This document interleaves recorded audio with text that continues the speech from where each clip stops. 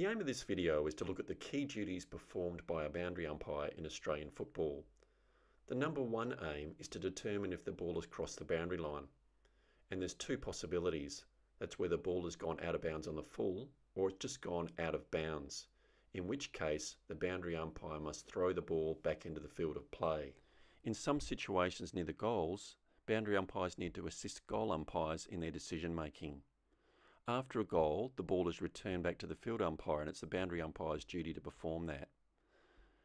Also, the boundary umpire must assist in monitoring the player positions at the start of play or the restart after a goal. And one thing we won't be looking at in this video is the situation where a boundary umpire may need to report a player for any reportable offences. Prior to performing these duties, let's have a look at the basic appearance and tools that are required to go onto the field as a boundary umpire. Most leagues and associations will have a basic expectation for uniform, and that is shirt, shorts, socks and sweatbands. The shoe type or colour may vary, so that's probably something you'll need to check in your individual league. But also as well, we can note some other accessories that the boundary umpire must have. We can see in the umpire's left hand that we've got a whistle.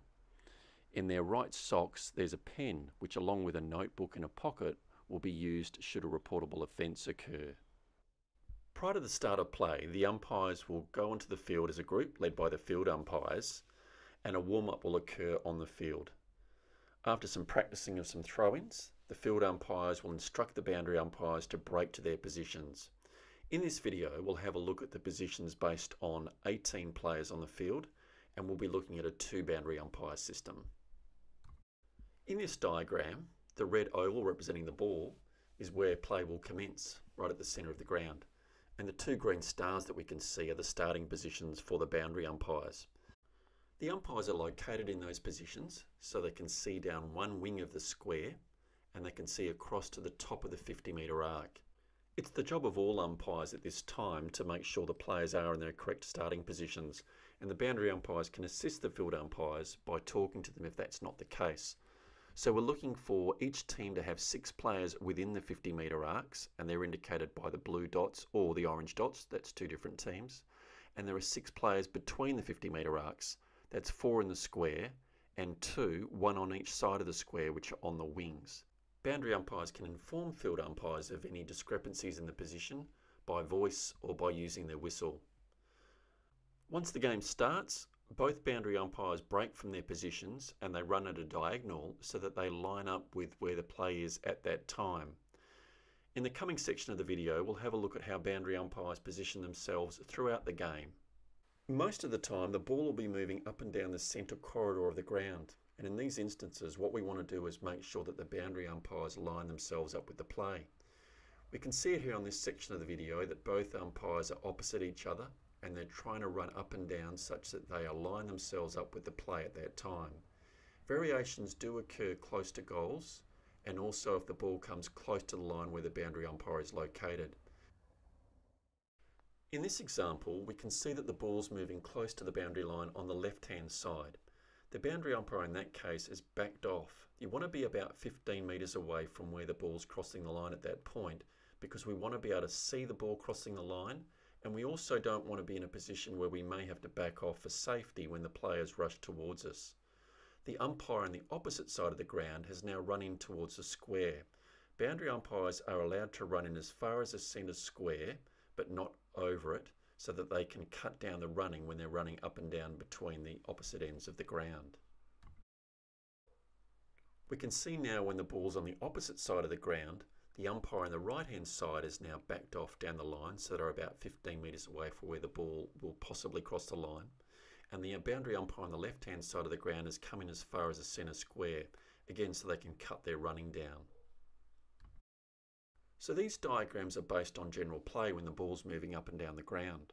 What about when the ball's coming from a set kick, say from a mark or a free kick? In these cases, the boundary umpire needs to move forward to the play because they know which way the play's going and they need to set themselves up. In this diagram, we can see that the ball's being kicked from the back of the square. So the boundary umpires can move down approximately 30 to 40 metres ahead of the play, ready for the next act of play. This, of course, is when the ball's in the centre of the ground. What about if the ball's near one of the lines? We can see in this next diagram that what will happen is one boundary umpire, in this case the one on the left, can push in towards the centre square to save themselves running, and the boundary umpire on the right hand side will stay on the boundary line. Sometimes due to quick movement of the ball, the boundary umpires can get caught behind the play. So we can see here that the green star representing the boundary umpire has to push themselves wider so they get a good view of the ball crossing the line. So what makes a ball out of bounds? Well, as the ball approaches the line, it may start to cross it, but until the ball's completely across the line, it is still in play. In these situations, particularly when the ball's moving slowly across the line, we need to be patient and make sure the ball's completely crossed, as it has done now, before we can call it out of bounds. Let's have a look at some situations in gameplay. In this case, we can see the players are contesting the ball very close to the line, and the boundary umpire is standing approximately 15 metres away observing the play down the line. Now the question is, which side of the pack does the boundary umpire stand? After this video, we'll have a look at the reasoning behind which side of the pack the umpire stands. The field umpire now will perform a ball up, and the players contest that ball, and the boundary umpire maintains their position. And slowly the ball will go towards the line, and the boundary umpire is ideally placed where they can see right down the line, and they make the call that the ball has gone out of bounds, and they do that by raising their arm vertically and blowing their whistle. So when play gets close to the line, a boundary umpire's got two choices as to which direction they back away. Now we can see here in the diagram we've got a short side and a long side, and that refers to the distance to the goals on that particular side. Now if we stand on the short side, there's a danger that if the ball breaks in the opposite direction, in other words to the longer side, that we may fall 2 or 3 kicks behind the play very quickly, and we've got a bit of catching up to do. Whereas on the shortest side, there's only a small distance towards the goals, and that means we may only have to catch up 1 kick. Now things do change when we're close to goals, and we'll have a look at that later on in this video. Let's have a look at some more examples of boundary umpire positioning when play gets close to the line. In this first example, the players are approaching the line, and the boundary umpire is having to back away quickly down the line. And they do this so they can maintain their view of the boundary line and then make their decision. In this next example, the boundary umpire has gone on a slight tangent away from the line, but they've done this to ensure they get the best view of the ball crossing the line at that particular point. In this example and the previous one, the umpires are ensuring they've got the best view. Have a look at this umpire here. He's running backwards to ensure he maintains observation of the ball, and then as the ball is kicked, he turns his body so he's following the path of the ball. In this next diagram, we see what occurs if a boundary umpire does not move down the line as the play gets close to them. If they back away, that means they lose sight of the line, and it's possible they may make the incorrect decision about whether the ball's out of bounds or not. Sometimes if the ball moves fast in a game of Australian football, we may find that the boundary umpire falls behind the play. If that occurs, we need to be aware that the goal umpire is there to assist us. So if we do fall behind the play, look carefully at the goal umpire. If they raise their arm vertically, that means the ball is out of bounds. If they raise their arm and place it horizontally, that means the ball's out of bounds on the full. In this next piece of vision, we can see the goal umpire run towards the behind post, indicating that the ball is out of bounds, and they do this by raising their arm vertically. This enables the boundary umpire to make a decision even if they're behind. Variation in positioning does occur when the ball is near goals. One example of that is a set shot on goal, normally within the 50-metre arc. In that case, both boundary umpires approach the behind post on their side of the ground. And the reason why they do this is to ensure that they assist the goal umpire, and also they're in the best position should the ball cross the boundary line near the behind posts. Boundary umpires must show urgency to get to the post if that's what's required, and they need to keep in mind that they must be observing the ball at all times. So if that means that they need to turn backwards once they pass the player with the set kick, that's what they need to do to ensure they maintain observation. Within the 50-metre arcs, if neither team has a set kick, then once the ball is within approximately 25 metres of goal, the boundary umpire should aim to get to the behind posts on their side of the ground. If the defensive team has a set kick, then like in previous examples, the boundary umpire should aim to get 30 to 40 metres ahead of the ball, this time in the direction of the opposite goals. When standing at the posts, boundary umpires want to make sure that they can still see the play downfield, and they also must be standing close to the post, approximately within 1 metre of the post itself. In this example, a player has a set shot on goal. The boundary umpire has run past them and is running towards the post and is doing so backwards so they can maintain observation of the ball at all times. Once the boundary umpires get to the posts, they call out to the goal umpire, and they can do that by name to make sure that the goal umpire knows that they're there. It is a chance now for them to catch their breath, but they must be prepared to assist the goal umpire should the ball veer towards either post. And they can assist by calling out yours, which means the goal umpire can make a decision, or mine, which means the boundary umpire is saying it's my decision to make either out of bounds in the full or out of bounds. If a boundary throw-in needs to occur close to goals, one boundary umpire who's taking the throw-in will obviously go to that position, but the boundary umpire on the opposite side needs to go to the post. Now that's quite critical because if there's a snapshot out of the pack after the throw-in, that boundary umpire may be able to assist the goal umpire who may not be in a good position to see the ball go across towards that behind post. It's important to note that once that throw-in occurs, the boundary umpire that does the throw-in must be urgent towards the post so that they're also able to assist the goal umpire should a shot on goal occur. In these two examples, both boundary umpires are very close to the post. So they perform their throw-in and then they turn, observe the play and run in towards the post.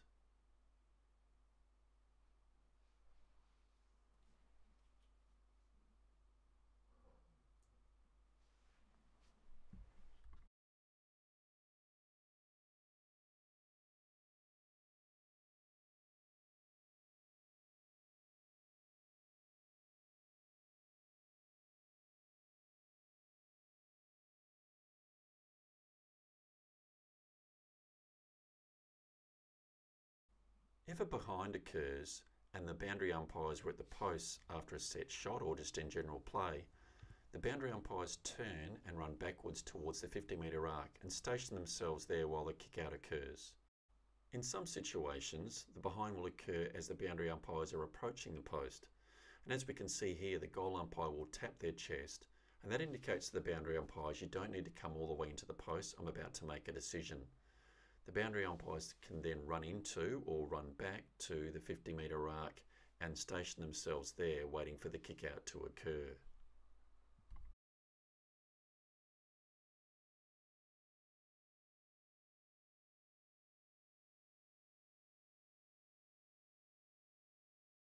After a goal has occurred, the boundary umpires must now work together to get the ball back to the centre of the ground where a field umpire awaits them for the restart of play. The process to do this is quite simple.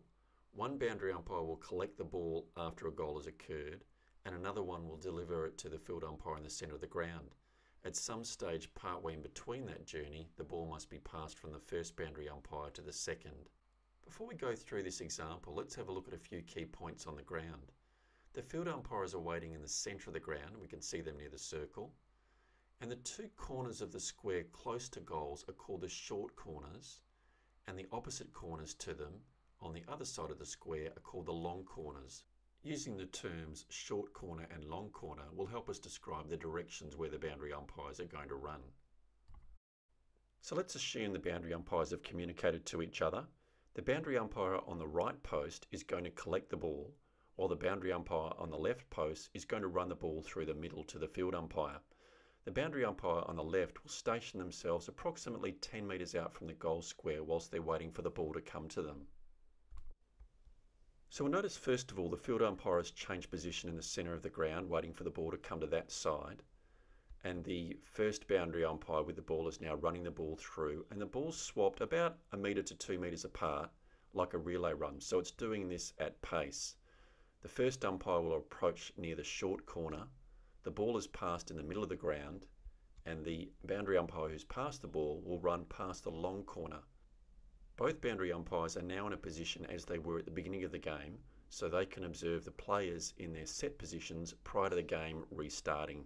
Let's have a look at this process in a game situation. In this example, a goal is scored, and the boundary umpire on the left post indicates to their partner that they are going to run the ball through the middle. Once the goal umpire signals, that boundary umpire now will place their right arm out, indicating to the field umpire they're coming from that side of the ground. In this next example, we can see the two boundary umpires about to swap the ball. There's a few things to note. Ideally, we like to run the ball through the middle of the ground, but we also want to avoid player traffic.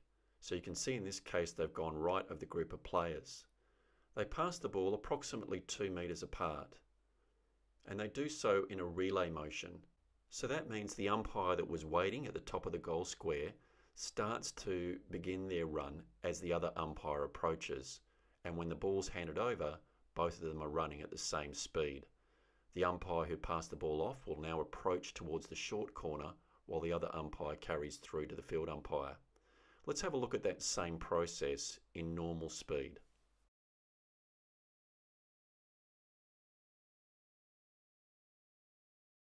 Here's another example of a handover after a goal, and the boundary umpire on the left who handed the ball over is now running towards the short corner and setting themselves up for the restart of play.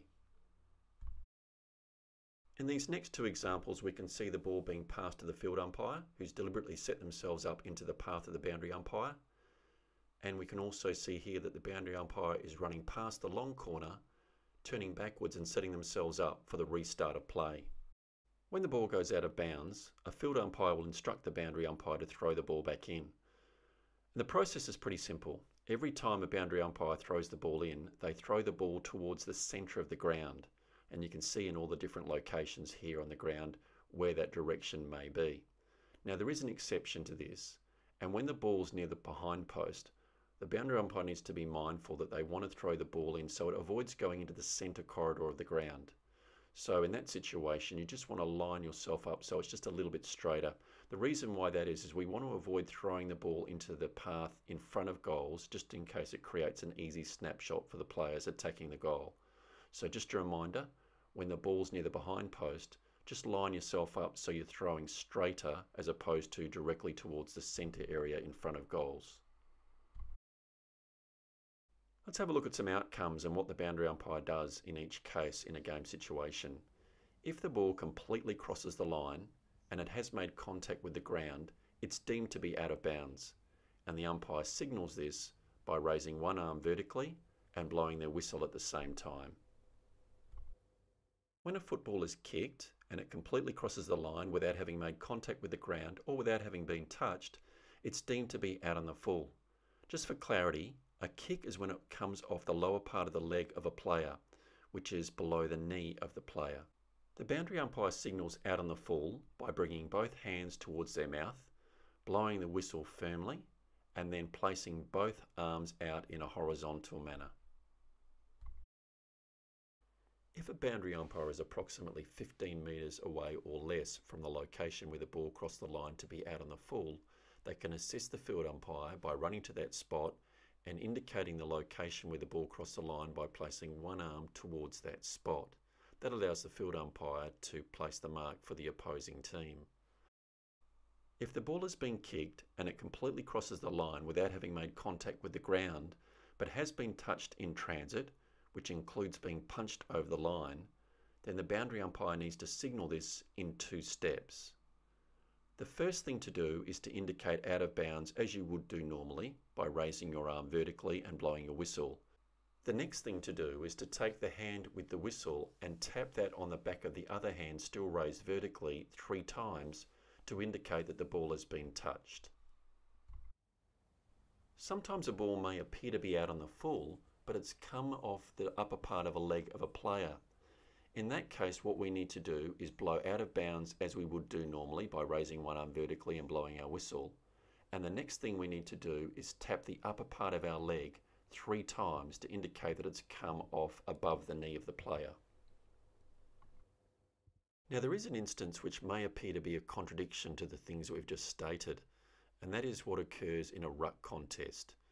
If 2 players are going up for a ruck contest either from a boundary throw-in or a ball up which occurs in the field of play, if one of the rucks is to tap or punch the ball directly over the line on the full without it being touched or without it having touched the ground, it's deemed to be out on the full, and the boundary umpire must be awake to this and indicate as if it was out on the full. Let's have a look at some of the things that may occur near the goal area. Now, in a situation where the ball hits the post but has made contact with the ground prior to doing so, this is deemed to be out of bounds. What we need to do is stand aside from the post so we can be clearly seen by spectators and the field umpire, and we blow out of bounds as we would do normally. But what we then do is tap the post 3 times. If the goal umpire has already done that for us prior to us getting to the post, it's sufficient just to blow out of bounds. If the ball is kicked and hits the behind post on the full without having touched the ground or being touched in transit, it's deemed to be out on the full. As before, if we're at the post, what we do is we stand aside, signal out on the full, and then tap the post 3 times. If the goal umpire has already done this for us, signalling out on the full is sufficient. If the ball has been kicked and hits the behind post on the full but has been touched in transit, it's deemed to be out of bounds. So we signal out of bounds as we would do normally, and then what we do is we indicate that the ball has been touched, and then we also indicate that the ball has hit the behind post.